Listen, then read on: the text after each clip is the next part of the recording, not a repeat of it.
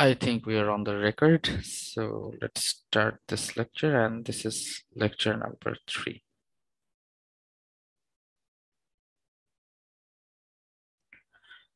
And today's plan is to talk about real number systems, or the set of real numbers, a brief overview, if you want to call it. Then I'll introduce some basic geometry on 2D and 1D.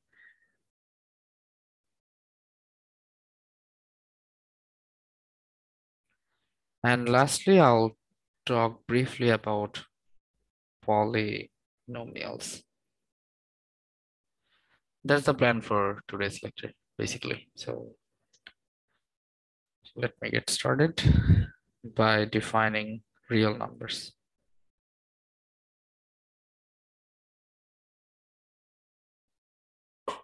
Real numbers are numbers that you use or see in your day-to-day life, like 1, 2, 1.5, 1.33, minus 2, so on and so forth.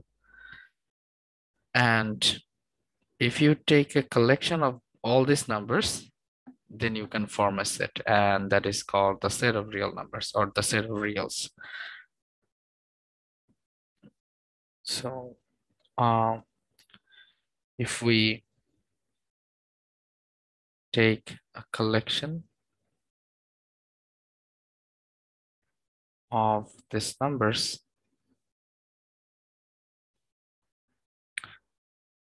then we can form a set which is called the set of reals, or the set of real numbers, and it's denoted by this boldface R.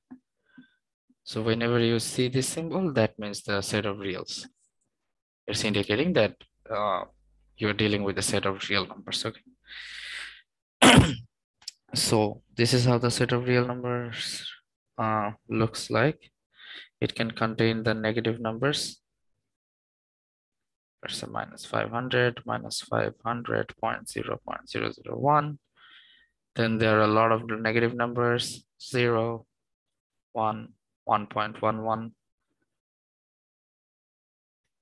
or you can write 1.001, 1.1, 2, and so on. And what you can do, you can adapt the idea of real number line to visualize these things.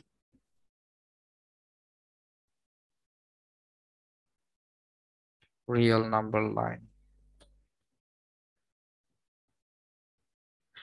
So the real number line is something like this. You draw a straight line, and somewhere over here you put a 0.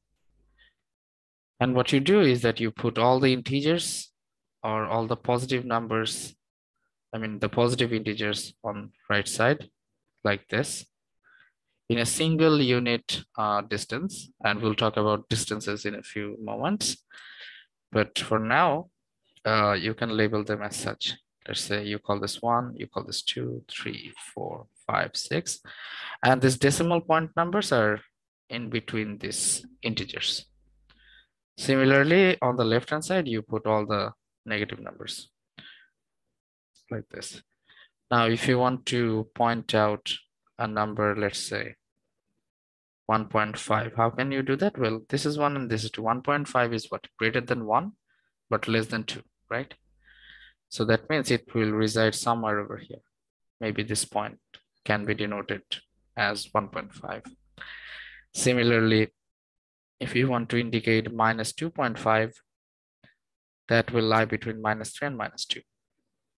Let's say this point. You can indicate this point as minus 2.5. And by unit distance, what I mean, well, this 0 to 1, this distance is called 1 unit. And we'll talk about it soon. how do we really define it mathematically? So yeah. Any questions so far? No, No, sir. sir. Okay. Yes, sir. Okay, so what we can do is that we can now try to classify real numbers, or so to say classification of real numbers. So these real numbers can be classified into two categories. One is called the rational numbers.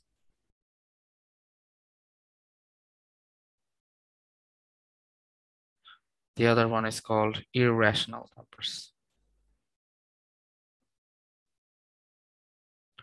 The set of rational numbers are denoted with a boldface Q. I don't know how to write it properly, but it looks pretty in a, if you were typing in some sort of a LaTeX or Word, but by hand, I write it like this.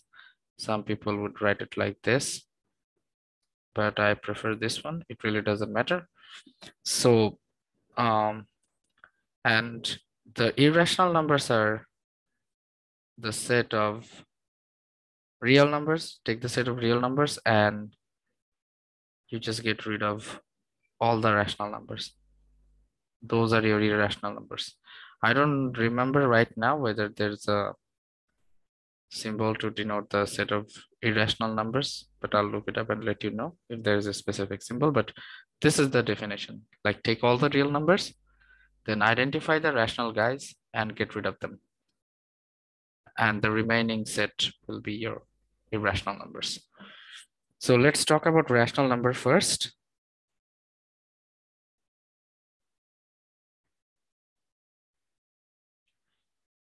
So the rational numbers, or the set of rational number, will contain elements. Could you repeat the irrational numbers part again?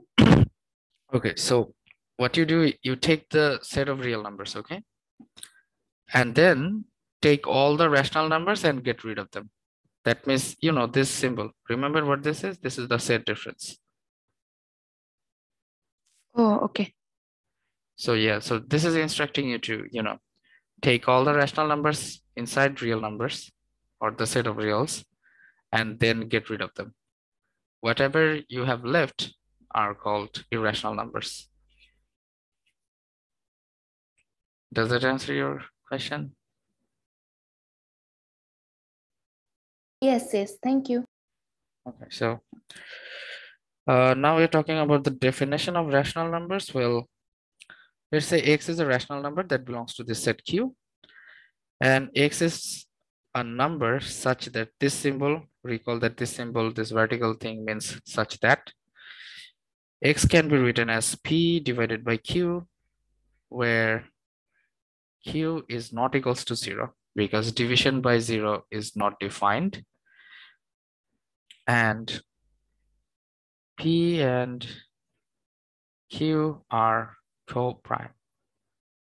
What does co-prime means? Well, it means P and Q have no factors in common. So this means P and Q have no factors in common apart from 1. 1 is trivial, so people usually don't mention it. So this is the set of, rational numbers. Maybe I can show you some examples and that will clear things up. So let's take an example of, let's say x equals to 2 by 3.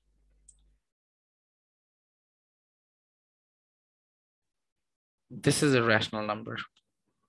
Why? Because 2 and 3 are co-primes, or so to say 2 and 3 have no factors in common apart from 1. So this is one example. In fact, let's call it x1. Let's take another sample, or so to say example, like this 5 by 2. You can also express it in terms of decimals. like 2.5, right? So this is also a rational number. Let's say I have a number like number that looks like this: 1, 6, 6, 6, 6. Dot, dot, dot, dot, dot, dot, dot. That means there is an infinite number of sixes after this one. And some people, what they do is that they just put a bar over here. Oh, sorry about that. Something just popped up in my screen, maybe. So yeah, as I was saying. So this is also a rational number. That means you take this one. There is only single entry of 1, but the sixes are just, repeating itself. And you can show that this can be expressed in terms of fraction as well. You can show that. And let's say you have another number like this 2.10020202. There's a infinite pattern of this 0 to 0 to 0 to 0 to, and so on. This is also a rational number. Or you can express it like this 102, like this one. So from these examples, we can draw a conclusion that this format of numbers, P and Q, where Q is not 0 and P and Q are co-prime, they're rationals. But at the same time, if I give you some sort of a decimal point number, like the ones above, x3 and x4, if you see that there is a repetitive pattern or it terminates at some point, at a finite point, or it shows a repetitive pattern, those are also rational numbers. You can take this thing, for example, 10 divided by 3. What does this give us? I think it gives us 0.33333, right? Is this right? It should be 3.233. Oh, sorry, 3.333. Thank you. Because 0.3, yeah, it doesn't make any sense. 3.33333. So yeah, this is also a rational number. What about 1 by 3? This one gives you 0.333, right? I don't know. I forgot. I don't know how to divide things. ভুলে গেছি। এটা কি check করতে পারো? 1 divided by 3. This is indeed 0.3. Yeah, it should be this because 1 is 0, because so you if need to you put a bring the 0. 0, Yeah, then put a Yeah. dot. It becomes It 10. is, sir. 0.33333. So yeah, so these are all rational numbers.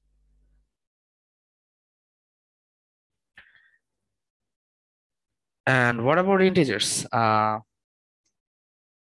2, 4, 6, minus 2, minus 1. Let's not talk about 0. There are some issues with zeros. 2, 4, 6, minus 2, minus 1. What about these things? Are they rationals? Yeah, they are rational numbers. So if I want to express 2 as P by Q, what is P and what is Q? 2 and 1, sir. Exactly. Good. In fact, 1 and 2 are co-primes too. There is no factor, common in between 1 and 2 apart from 1. Okay. Okay, good. So now we understand rational numbers. We see that these integers are also part of rationals, right? From this thing. And this tells us that the set of integers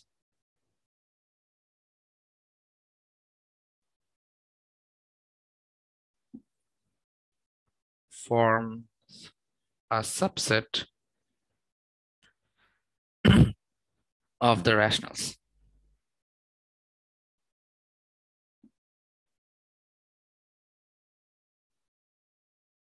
The set of integers is denoted by Z, write a Z and put a bold mark over here.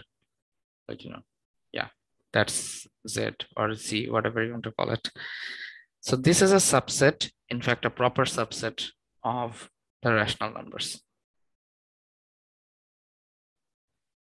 But the set of integers can be subdivided as well, because the set of integers contains negative numbers.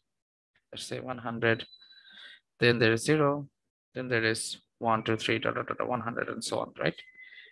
So you can even subdivide them into the set of positive integers and to the set of negative integers. And the positive integers will contain 0.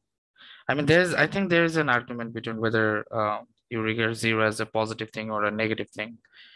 But I think it's settled that you put 0 in the set of positive integers. That's what I know so far. Sorry, there was someone waiting in the room and I didn't notice. So yeah, so that's why I put 0 in the set of positive integers. But yeah, there was an argument whether 0 is a positive thing and a negative thing. I don't know how that argument, came to a conclusion. It's a bit of a historical context, I guess. So I don't know about it much. And the set of negative integers are like this, -1, -2, and so on. So Z is already a subset of the rationals, right? Or so to say, a proper subset. And this Z plus, or the set of positive integers, and the set of negative integers, they are what? They are a subset of the set of integers, right? So we can recall one thing that we learned in sets is that if A is a subset of B and B is a subset of C, then A is a subset of C, right? This is something I think I asked you guys to show.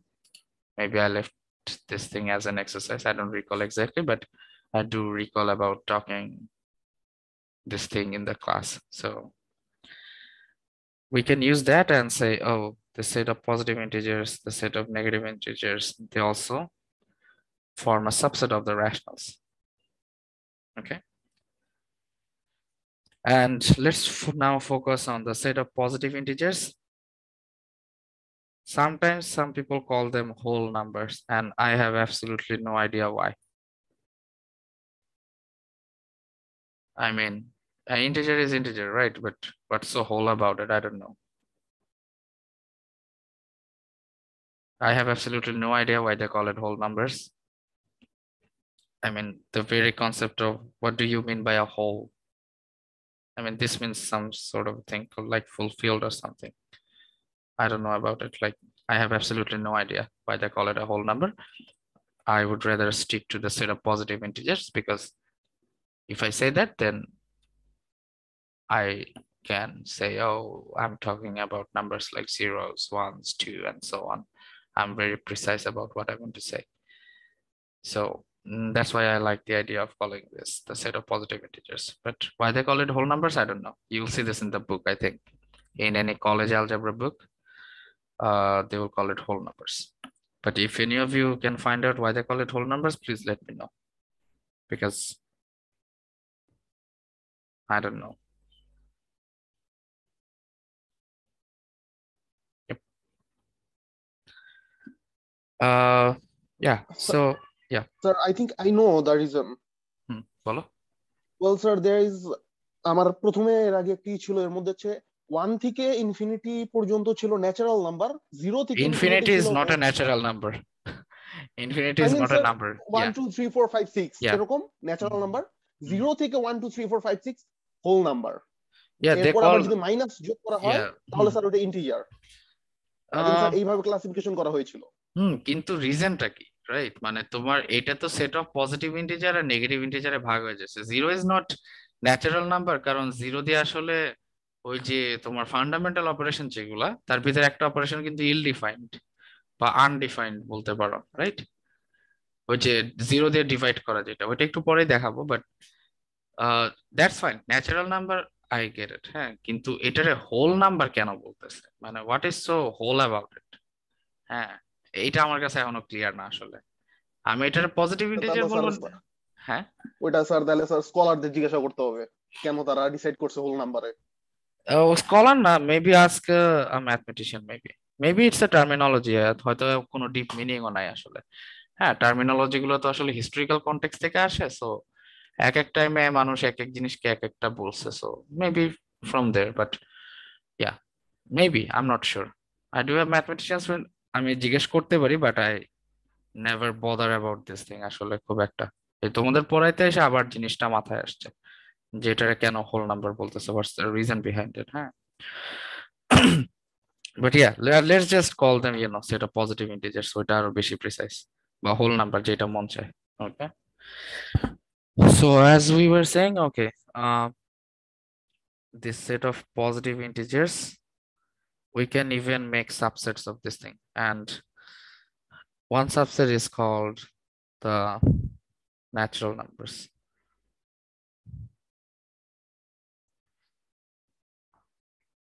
What is a natural number? Well, the set of natural numbers are denoted by this n, this bold. Okay, it doesn't look good. Yeah, this looks good. An element of n, let's call that x. X belongs to, take the set of positive integers and get rid of 0. So that's the set of natural numbers. So the elements of natural numbers will look something like this. 1, 2, 3, 4, and so on. And why get rid of 0? I can give you some sort of a reason on why we want to get rid of 0. It's because if you think about the basic arithmetic operations, that is addition, multiplication, division, and subtraction, you can do these 3 operations with 0 as well. Take any number apart from 0, then you are good. You're good to go. You can do all of these stuffs. But if you consider an operation by 0, let's add 2 numbers. Let's say some number 1. 1 plus 0 is what? 1. 1 times 0 is what? 0. 1 minus 0 is what? 1. Or 0 minus 1 is just, minus 1 or something. But when it comes to division, let's say you have any number, let's say 5, and you want to divide by 0, then you ask the question, what is the result? Well, it is not defined. In other words, nobody knows. In other words, invalid. So whenever we say that it is not defined, you can just say, oh, if it's not defined, we cannot do it. That's it. So that's why people get rid of 0 and, call this subset a set of natural numbers. Okay. So that you can do all 4 of these operations with them. That's a reason. Might not be a very concrete one, but should give you some sort of an intuition into why we want to get rid of 0 when we are calling it a natural number and stuff like that. All right, so any questions so far?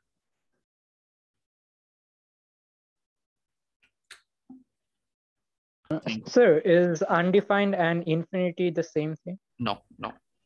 Infinity means something very large, because what is infinite? Let's just say you take a very, very, very large number, right?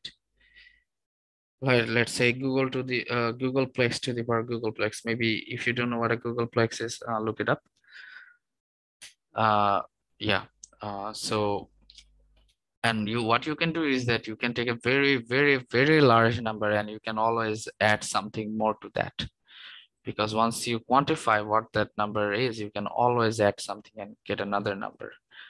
So the informal concept of infinity is like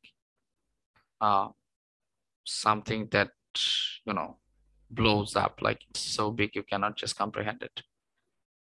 And infinity is a part of the extended real line, not the real line that we saw. It's never there, but at the same time, it sort of helps you to compute stuff. And division by 0 is something that is not defined. That means we don't know how to do it. Because if you take this example and you want to do like this, the way we were taught in kindergartens or high schools, what can I do over here? I want to divide 5 by 0, right? So let's take 1. So this is 0. I get 5 again. But now what? Let's say instead of 1, I want to write 2. 2 times 0 is also 0. I get 5 again, right?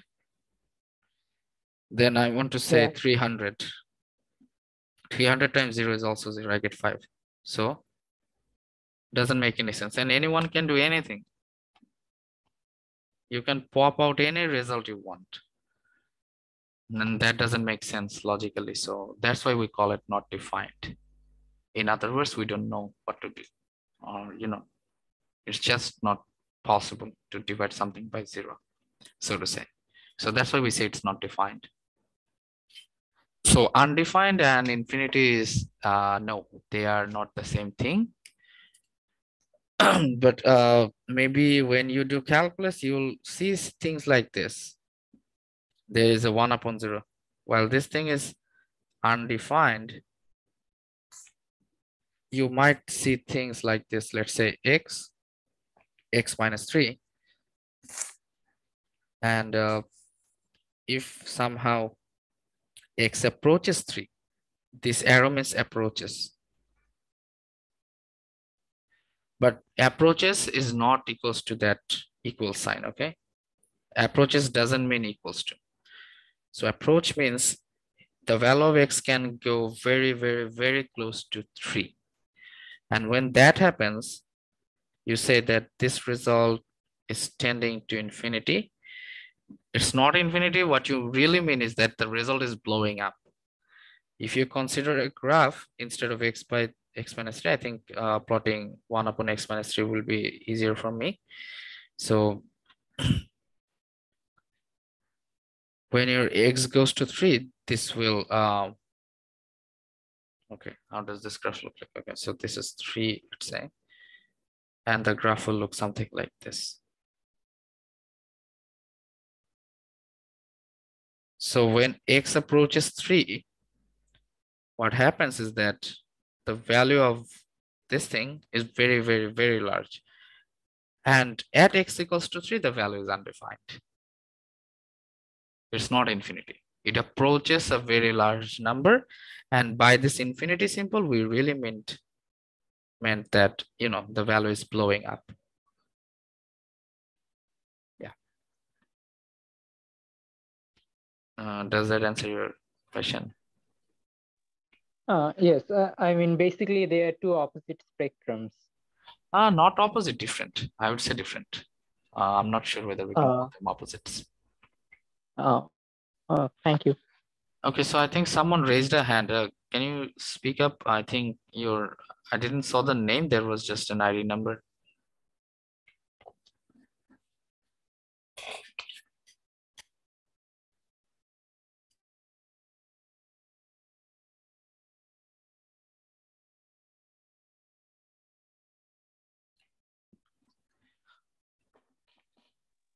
Sir, I have a question. Yeah. What do you mean by blowing up? I actually didn't get the concept. Blowing up means it's approaching towards a very, very, very, very, very large value, more than you can imagine. More than the number of atoms in the universe or the size of the universe. Yeah. Yeah.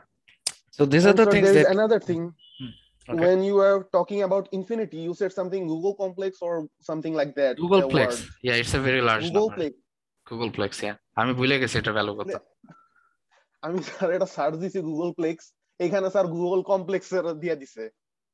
Oh, I don't know.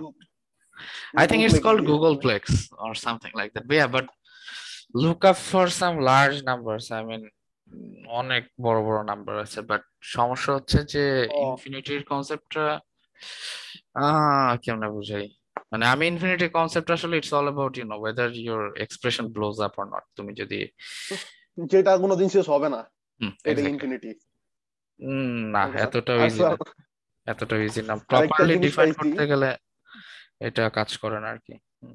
আরেকটা জিনিস ছিল whole নাম্বারের এখানে একটা explanation দিছে কেন whole number. Okay, so what's the A whole explanation? number I is don't know. বলো আমারে। any positive number that does not include a fraction or decimal part. The meaning this কিন্তু means that সেটা for তো example the number 0 সেটা 1 তো 2 3 4 5 6 7 আমি একটু পড়ি স্যার পুরোটা out of the whole number numbers such as -3 2.7 or 3 by half are not whole numbers. মানে স্যার এখানে বোঝাচ্ছে ওইটা পুরোটা একটাই নাম্বার, ওইটার সাথে কোনো মাইনাসও নাই পয়েন্টও নাই আর ওটার কোনো ইও নাই, ওটার সাথে 3.1/2 এরকম কিছু নাই, না এই কারণে মানে হোল নাম্বার। ফ্র্যাকশন তো আন্ডারস্ট্যান্ডেবল রাইট, মানে তুমি ইন্টিজার মাইনাসও নাই এটার সাথে, হ্যাঁ মাইনাসও এই নাই। কারণে এটা শুধু একটা নাম্বার, হয় 0 অথবা 1 2 13 এগুলার মানে আশপাশে কিছু নাই, তাই হোল নাম্বার দিয়ে দিছে তারা এটারে। আচ্ছা ওকে, দ্যাটস আ এখান ভেরি থেকে গুড এটা বুঝতে এক্সপ্লেনেশন। পারতেছি। আর জিরো কি হোল নাম্বার? হ্যাঁ ইয়া, ওই যে বলতেছিলাম না যে জিরোটা আসলে পজিটিভ না নেগেটিভ, এটা নিয়ে একটা মানে বেশ লম্বা চওড়া আর্গুমেন্ট আছে আসলে, কিন্তু আলটিমেটলি সবাই ডিসাইড করছে জিরোরে তারা পজিটিভে রাখবে। স্যার এর আগে আমরা শুনছি স্যার এটা নিউট্রাল রাখছে। হ্যাঁ জিরোকে ওইটা যত আপডেট মানে বড় হবা তত আপডেটেড ইনফরমেশন পাবা আর কি, নিউট্রাল নাম্বার বলে কিছু নাই। ইয়া সো হ্যাঁ ঠিক আছে, আচ্ছা thank you for sharing whole নাম্বারের ওইটা মানে ফ্র্যাকশন তো না ওইটা বোঝাই যায় কমন সেন্স, কিন্তু মানে মাইনাসটা হচ্ছে তার একটা অবজেক্ট হিসাবে দেখছে, ওইটা আসলে আমি বুঝি নাই। যাই হোক হ্যাঁ সমস্যা নাই, বাট ইটস এ ঠিক আছে, এটা একটা অ্যাকসেপ্টেবল এক্সপ্লেনেশন। সো ওইটা শেয়ার করার জন্য থ্যাঙ্কস। আচ্ছা ঠিক আছে, আমরা অন্যদিকে ডিস্ট্রাক্টেড হয়ে যাইতেছি। সো সোফার আর কোনো কোয়েশ্চেন্স আছে? ইফ নট তাহলে আমি একটা সামারি ড্র করি। So the summary for your rational numbers or the classification of rational numbers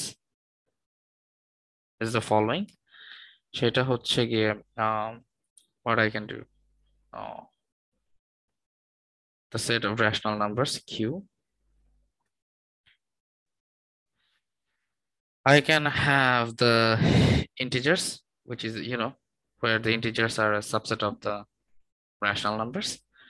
Then I can have set of positive integers, negative integers, and from there I can have what? Natural numbers, right? And that's pretty much that's pretty much it about the rational numbers and their classifications. And now let's talk about irrational numbers.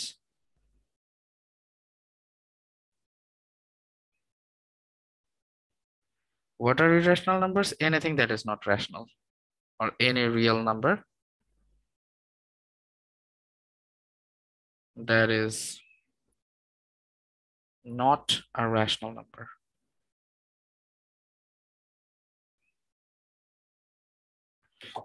So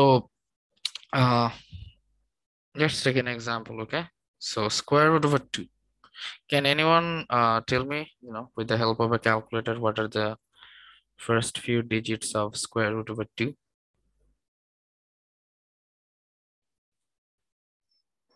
1.4142. 1.4142. But can you tell me some more digits? 13562. 13562.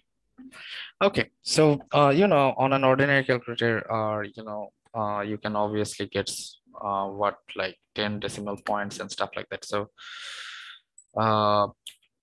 if you take more points, then you will see that unlike the rational numbers, where after decimal you will get either you will get some sort of a termination or a certain pattern.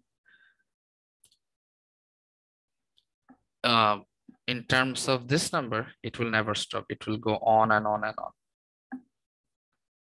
So this type of numbers are called irrational numbers, or in other words, you cannot express them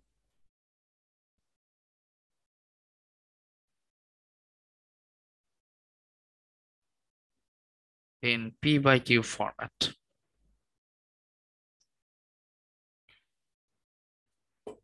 So Square root over 3, square root over 5, square root over 7, square root over 8. These are all irrational numbers. In fact, you can write square root over 8 as 4 times 2, right? And then you can break it down by writing like this. Square root over 4 is just 2, but this guy over here ruins everything up. So that's why this thing is also an irrational number. Stuff like that. In fact, let me do something for you. Just to show you that. Let me see if I can get it done first. And yep, I can get it done. So let me share my screen with you. I mean, I'm on a tab, but this will temporarily stop my screen from the tablet, I think. So take a look at this guy over here.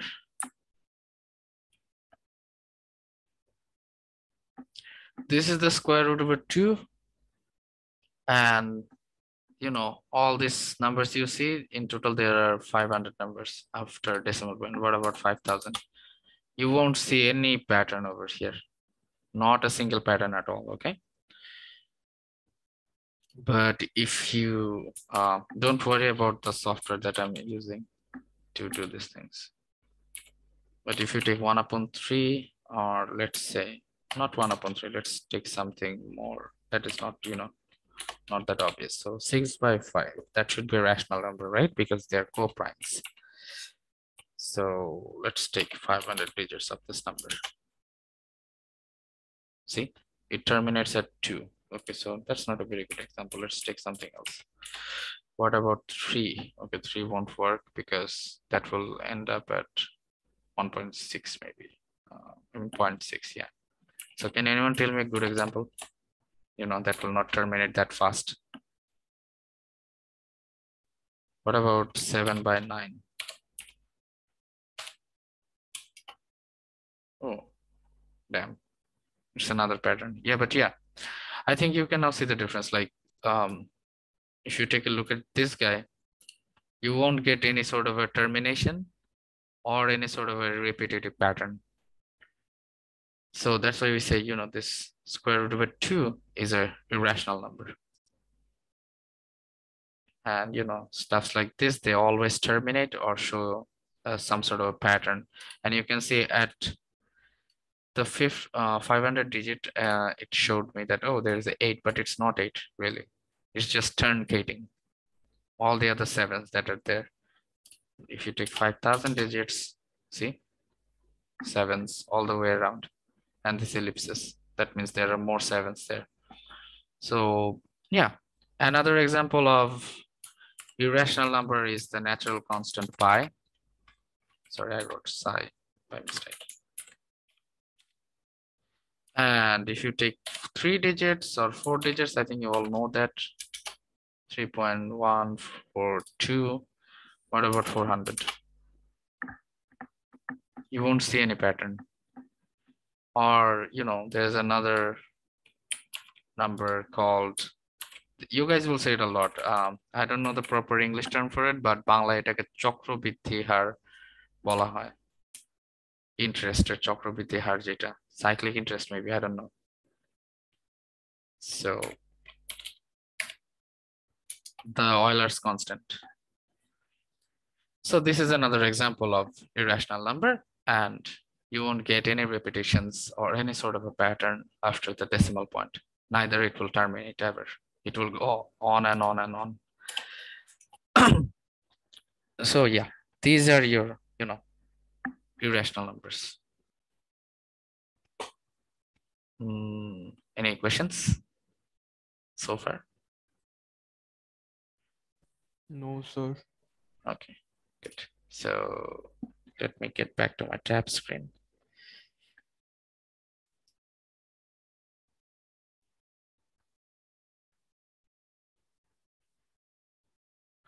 All right, cool. So we now know about rational and irrational numbers. And one final remark is that the quantity of irrational numbers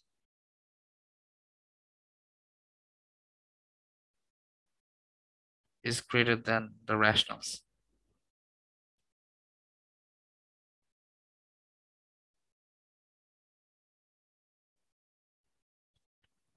I don't think we talked about the real number line that much, right? Like we just introduced it, but let me just try to give you an intuition what this remark really means. Well, if you draw a real line like this, and let's take any number 1 and a number 2. So in between this, okay, this is a bad contrast. Yeah. Let me switch to something else. In between these two numbers, there are many numbers, right? And some of them are rational, some of them are irrationals. Let's say I take a number like 1.5, which really means a 3/2. This is a rational number, right? And there is a theorem that says between two rationals, there is always an irrational number. And by using that theorem, obviously it can be proven. And by using that, what you can show is that just between 1 and 1.5, the numbers of, the quantity of irrational numbers will exceed the quantity of rationals. So as a result, the irrational numbers are, they have abundance in nature, or so to say, more than the rationals. Their abundance is, more prevalent. So yeah, that's pretty much it about, talking about rational and irrational numbers. Any more questions? If not, I want to move into some one-dimensional geometry, or basic geometry. Let's not call it one-dimensional, let's call it basic geometry. Okay, by the way, if you don't understand any terminology, do ask. All right, I do understand that some of the terminologies are new and it might be a bit hard to grasp them. So if you don't understand the terminologies, or the meaning of anything, the meaning of words that I'm using, just let me know. So what is geometry? Well, I can say that geometry is a subject that cares about distance. As a subject, or a subfield or topic that cares about distance. In other words, what you can say is that this distance thing, which we haven't defined yet, but we will soon, is some sort of a fundamental building block of geometry. But I guess you have done some geometry, like you have found out what areas of a triangle, rectangle, squares, trapezoids, then cylinders, volumes of cylinders, and so on. But all those things, they will depend on the notion of a distance. So areas, volumes, etc. They all depend on the notion of a distance.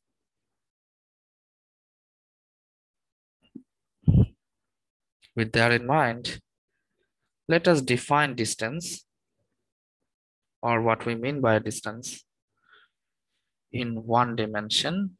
What is one dimension? Well, just take an example of the real number line. Okay, you can either move it this way or that way. So you are confined on a line. So that's what I mean by 1D, or one dimension, or that also means 1 degree of freedom. So let's say I have two numbers. Since we are talking about the real line, okay, so 1D means, in our context, it will mean the real number line or the real line. Let's say I have 2 points that belongs to the real number line. And if I want to draw a picture, let's say this is x1, this is x2. And I want to define a distance between these 2 points. So far, they're just points. So the distance will be defined as follows.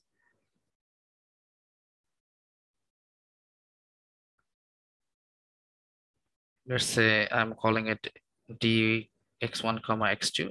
This is a notation just to denote the fact that I'm, denoting a distance between these 2 points. And this is given by these 2 vertical bars, which are called modulus. I'll explain what modulus is. Like this. So now I think I need to explain what a modulus is. Sometimes it's also called the absolute value of something that resides inside these bars. So let me show you an example. Modulus of x is equals to x. Modulus of minus x is also equals to x.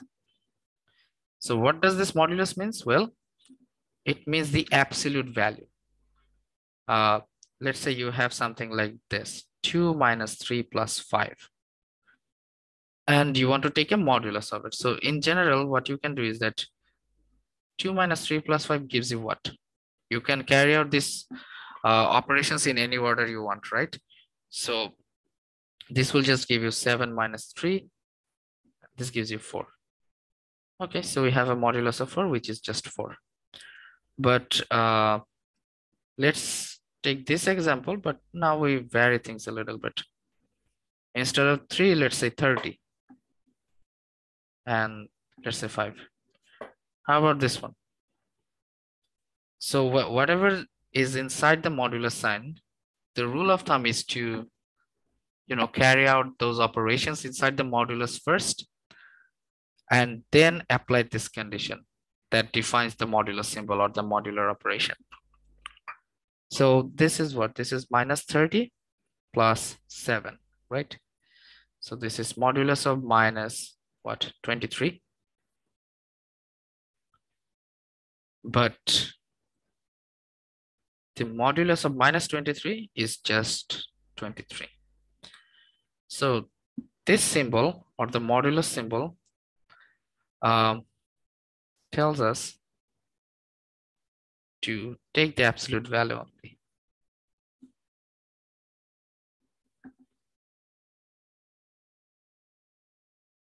In other words,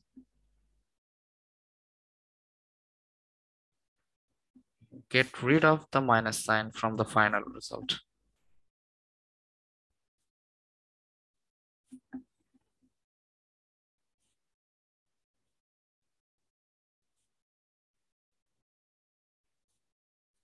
That's what a modulus sign does. And with the help of this modulus sign, we define the distance between 2 points on the real number line as follows. x1, x2. Okay. Now let's take a numerical example so that you can understand. Let's take x1 equals to 50, x2 equals to 2. So in this case, d of 50 comma 2, it's not necessary to write things like this. If you can make things clear from the context, that's fine. It's just a notation I'm adopting for this class. That's all. Notation can vary from people to people. So this is just 50 minus 2, which is modulus of 48, which is just 48, right? What about a point, let's say minus 5 to 2. So this means minus 5 minus 2. This is minus 7. By the virtue of modulus sign, we get rid of the minus sign. And that means the distance is 7. So what does this really mean? So again, draw the real number line. Let's say this is minus 5, minus 4, minus 3, minus 2, minus 1, 0, 1, 2. So what does this 7 imply really? Well, it means that -5 is located 7 units from 2. Or so to say, 2 is located 7 units from -5. How can we see that? Pretty easy. This is 1 unit. This is 1 unit. This is 1 unit. And so on, like this. Well, I mean, think of a guy who can jump only 1 unit at a time. So he has to jump like 7 times. This is 1, 2, 3, 4, 5, 6, 7, just to reach from 2 to -5, or vice versa, -5 to 2. Really doesn't matter. Same stuff. Any questions so far? No, sir. Okay. And let me know if I'm going too fast. Oh, I only have 30 minutes, I guess. Not 30, but 20 minutes. There are tons of things I need to do. So I'll be going a little bit fast. Sorry. I'm introducing distance, so I'll talk about polynomials later. But do you understand the concept of distance now? At least in 1 dimension or on the real number line? Yes, sir. Okay, so this is a thing I want you guys to do. I mean, try it out. Note that in-class exercises are not mandatory. There will be no submissions for this. If you try it out, you want to talk about it, we can do that. But this is not, some sort of official homework or stuff like that. I'll try to give this in-class exercises. Okay. So for the exercise, I want you to use the modulus property to show that d of x12 is d of x21. And what is the hint over here? Well, d was defined with the modulus symbol, x1 minus x2. So try to do this thing, and let me know if you need, if you need to talk about it or discuss about it. Maybe in the next class we can do that. So that's the concept of distance. That concludes the concept of distances for this lecture in 1 dimension. And I'll just present a result that is on 2 dimensions, but I'll not prove it right now. We'll prove it when we study functions, coordinate systems, and so on, because I need to introduce those things before I introduce the concept of distance. In fact, even in 1 dimension, this is a coordinate system, but I haven't mentioned that explicitly because it's going to confuse you and it's going to take a lot of time. So I'll do that later, but not on this lecture. So this is a very brief talk about 2D geometry. And again, we define the notion of distance in 2 dimensions. Why 2 dimensions? Well, just think of this screen that you are seeing right now. If a bug lands on it, it can either go in this direction, the horizontal directions, or it can go into vertical directions, right? Independently. So in that sense, he has 2 degrees of freedom. Okay. So that's why it's called a 2D. So what we can do is that we can take a 2D system. We can take an origin that's labeled by 0, 0. This means the x coordinate, y coordinate. Obviously, I didn't introduce the coordinates, but bear with me for now. I'll make things more clear later on. When we discuss about coordinate geometry, all of this will make sense. Okay. And let's take a point P that is denoted by x and y. What you can do, you can draw a line like this. And once you draw a line, you can define some sort of a distance. Let's say capital D of xy. And this capital D of xy will be given by x square, y square, square root. Okay.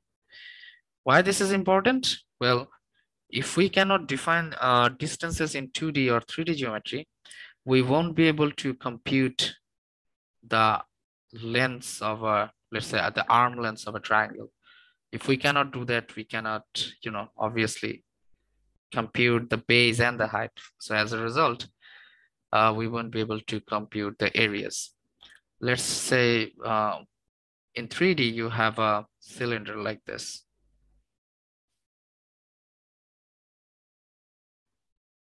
So again, first of all, you need to define a notion of distance first. You need to know how to compute distances. Once you do that, only then you can compute the surface areas and the volumes as well. And these are geometrical quantities. So this is just a brief, more like a storytelling thing. Don't worry about it if you don't understand it right now. In time with the course, everything will be clear. But for now, I want you to focus on this guy, the notion of distance on one dimension. Any questions so far? No, sir. Okay, so, okay, nice. So we still have time, and I want to go to my last topic for today, and those are called polynomials. It's called, in Bengali, it's called Bahupodi, I think. This is how you write Bahupodi, right? Yes, sir. Okay. So what is a polynomial?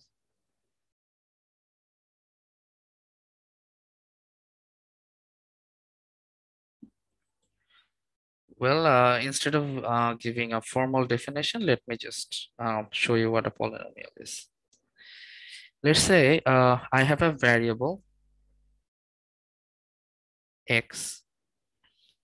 What I can do right now is that I can form an object. That object will look something like this, and I'll explain term by term what these things are.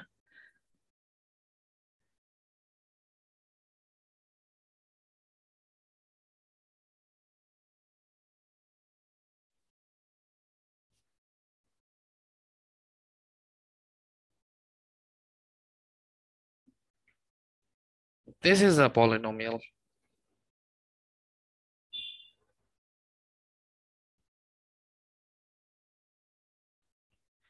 So what is this? It's a, combination of stuffs. What stuffs? These A's over here, let's call them AIs, are called coefficients. The powers of x, that means all these m's, let's denote them with mi, where I can run from 1, 2, 3. For example, m1 is just m, m2 is m minus 1, m3 is m minus 2, and so on. All these things are, m minus 1, m minus 2, up until 0. These are called exponents. And finally, these x's are called variables.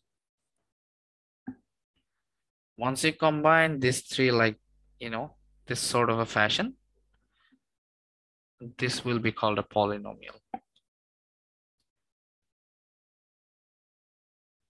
So poly means many.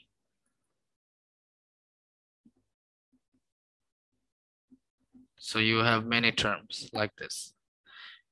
What's a common example of a polynomial? Well, take this quadratic example, 2x plus 1.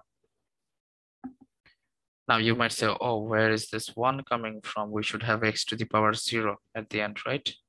But 1 is what? 1 times x to the power 0. Or instead of 1, if you write 5, you can always write it as 5 times x to the power 0, because x to the power 0 means x to the power m divided by x to the power m, which really means x to the power m minus m. And this is just 1.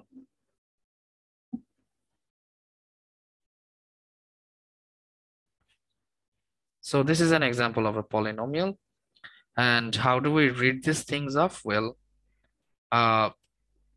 let's say you have a polynomial like this that is inside this white box or something. First of all, you look for the highest power of the variable. In this case, this is a highest power of what? M. So we will call it a M degree polynomial. So the way to read, or to call the polynomials, is to look for the highest power in the exponent of the variable. For example, let's say this is 3x cubed plus 4x to the power 100 plus 2. This is also a polynomial. And this is a 100th order polynomial. And you might ask what happened to all the other terms. Well, if you notice, you can write it like this, right? 0 times x to the power 99, 0 times x to the power 98, and so on. All the coefficients up until 3 comes, 3 x to the power 3, because if you want to have x to the power 4, that would also be multiplied by 0. And all the terms are in between this line, these ellipses. And then it will be 0 times x squared, 0 times x, plus 2 times x to the power 0. So all the terms are really there, but because of the coefficients are 0, they just don't contribute anything. Does this make any sense? If not, please ask.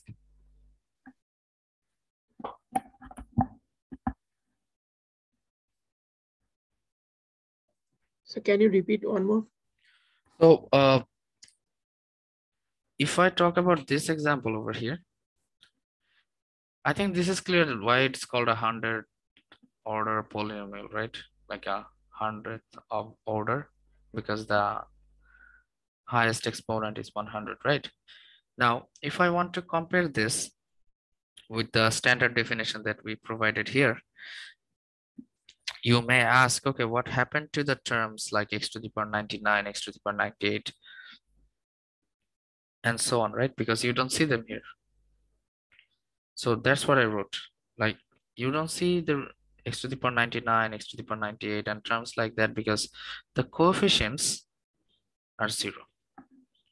I mean, if you just look at this, let's say this a2, a3, if they are 0, then the whole thing becomes 0, right? It's like 0 times x to the power m minus 1, that is what? 0. 0 times anything is 0, right?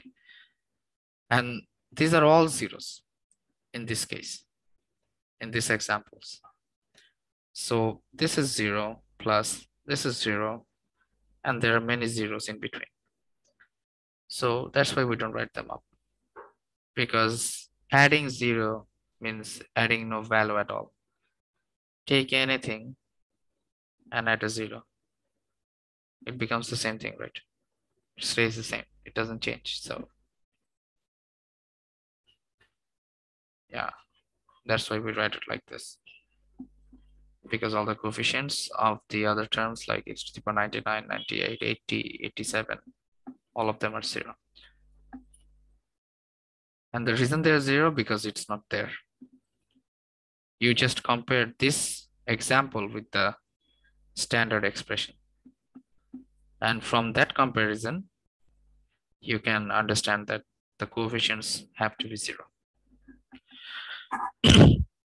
Does that help, or answer your question, or any confusions so far? I think everyone is confused, right? Or naki mathar upor দিয়ে যাইতেছে সব একদিনে বেশি হয়ে গেছে? Too much for one day? Yes, sir. Okay, so if it's too much for one day, there is one last thing I want to talk about, then I will stop. Is that okay? Okay, sir.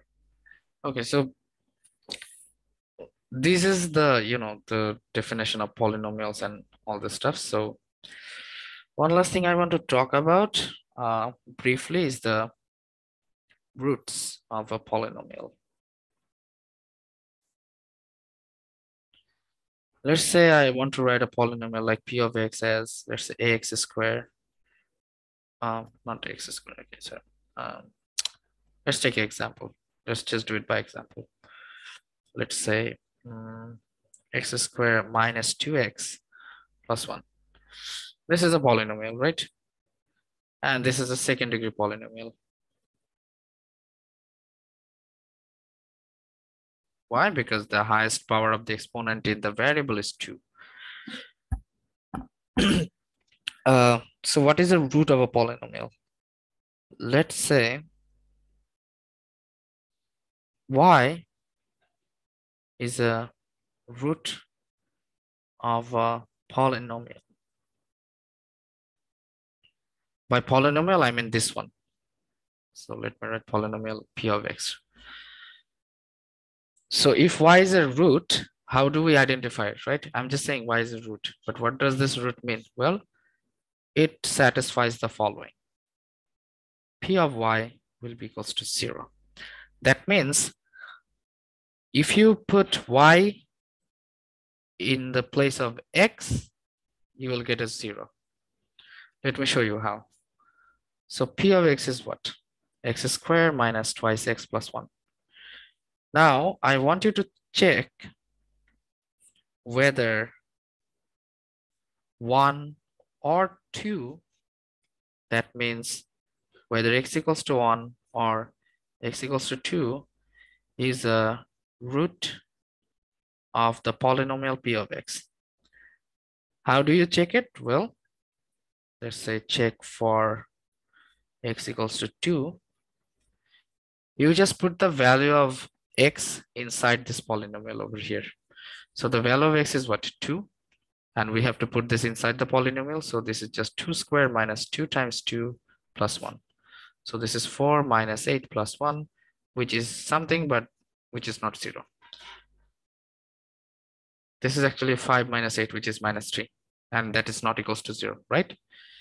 So since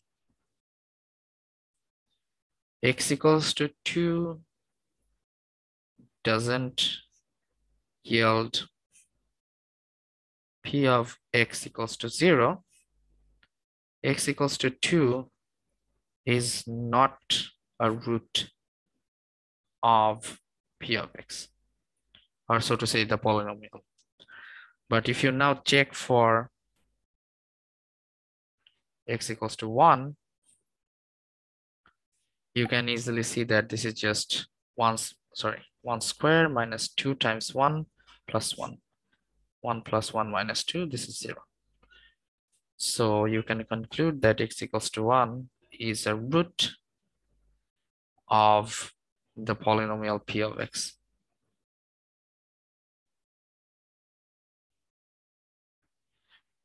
So what are these roots? Well, roots are just factors.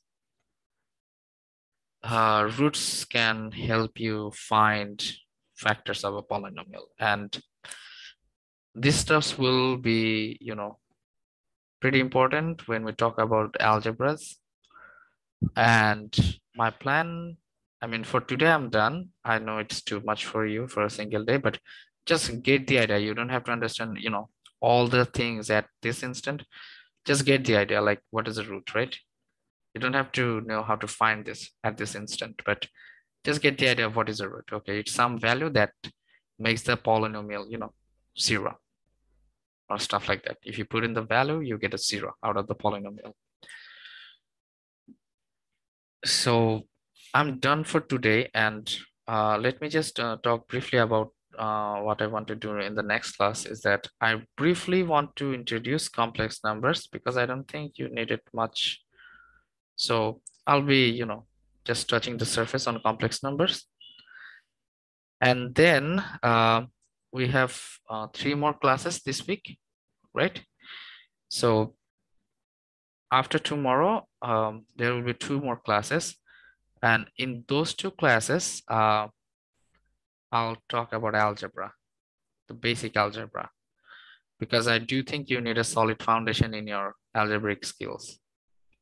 Without that, you won't be able to do anything like calculus, linear algebra, all the courses that you'll need to take in future, especially for if you are someone from economics, or you have an intention of becoming an accountant someday. You will need these things. You need to have a very solid algebra foundation. So that's the plan for now. So any questions so far from today's discussion? I know it was a bit hectic, but yeah, any questions so far?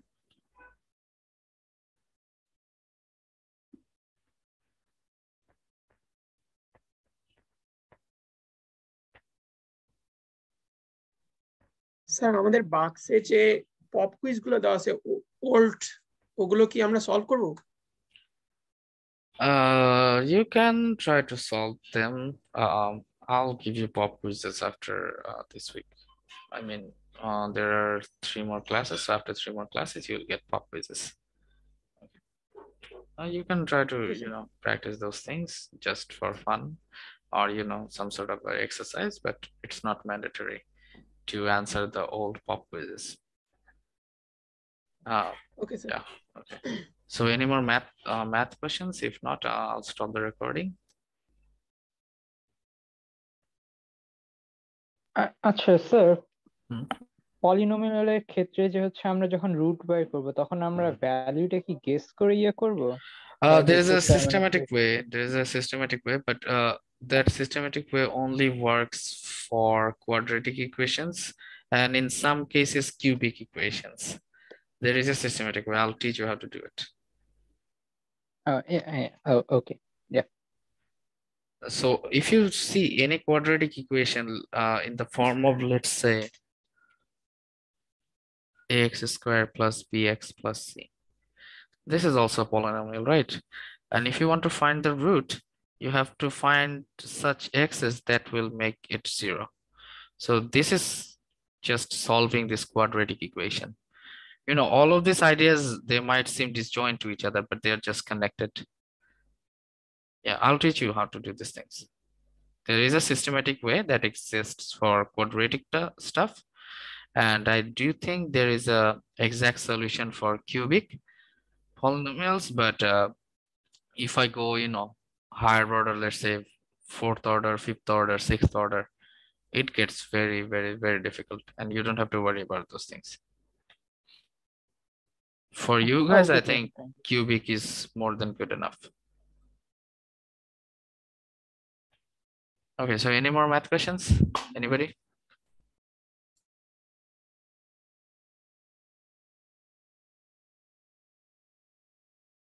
Okay, if not, I'll just stop the recording here.